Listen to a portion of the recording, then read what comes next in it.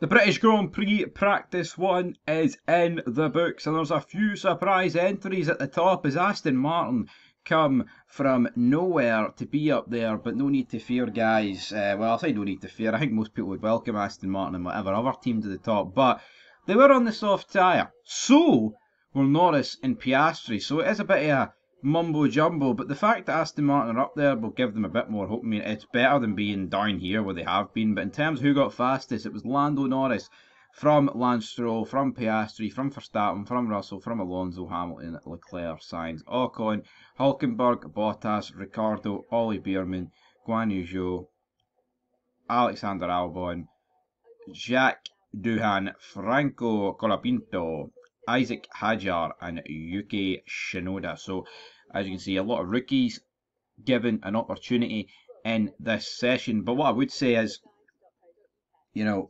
the highest running non-soft tyre car is Max Verstappen. I believe it was him, Russell, Hamilton, and I think both Ferraris were on. I think one of the Ferraris was actually on the hard tyre. So, not a disaster for Ferrari, but you do feel like with each passing race going by, like when are Ferrari going to actually thrust themselves like back into the top mix?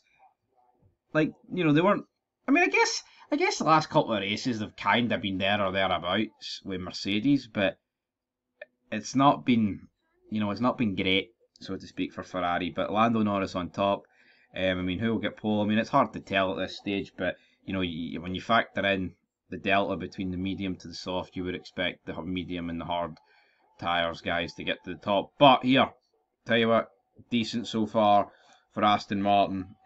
But yeah, it's only practice one. We'll know a bit more when practice 2 comes around. Till next time, peace.